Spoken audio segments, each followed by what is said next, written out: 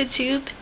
Happy Turkey Day. Well, this is the conclusion of Thanksgiving. I had a lot of Italian combination of ziti and lasagna. That's all I ate with 2 dinner rolls, you know. I'm too full and I'm getting too fat, but it's okay. So I'm going to show you some of the food and the mess here.